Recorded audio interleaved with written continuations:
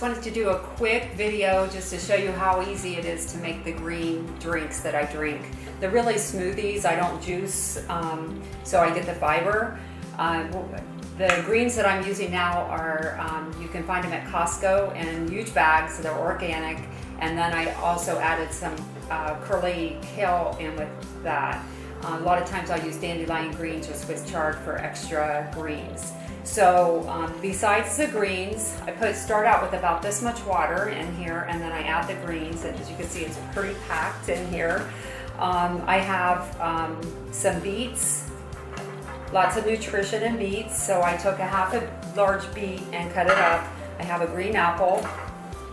I have ginger root. A lot of times I keep this in the freezer and just pull it out when I need it, but I have, as you can see, a few chunks, and this will give my drink a pretty good kick. And usually I have turmeric root, but I didn't have any, so I'm actually going to use some powder. So I'm going to put that in there. Okay, so now all I'm going to add is the pineapple, and the pineapple helps with digestion, has a lot of enzymes in it. It is a little high in sugar, so I don't put a ton in here, so that's maybe about a half a cup.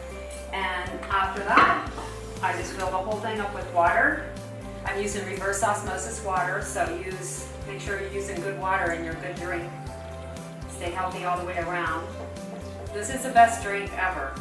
Easy, you can mix it up by putting other fruits in it. You can put other vegetables in it. Sometimes I put celery in it or cucumber. I really like cucumber in it. So then I'm just going to turn it on.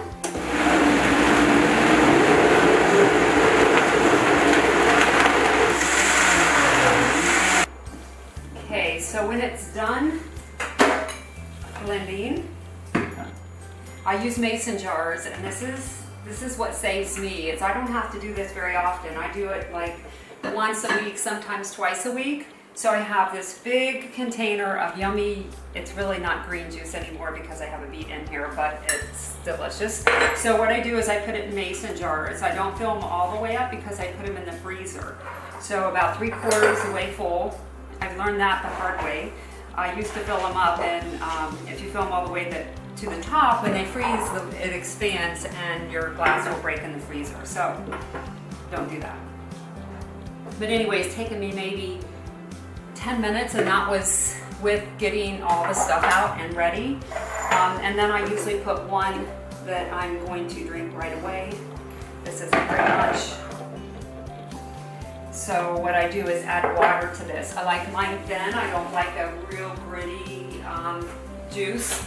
So now what I do with these is I take and put the lid on them and put them in the freezer. 3/4 the way full. When they come out of the freezer, I let them thaw out, and then I fill all the way to the top with water and shake it. So, so it's a little bit more runny than it is now. But they're delicious, easy to make, no excuses. I'd love to hear your recipes. So.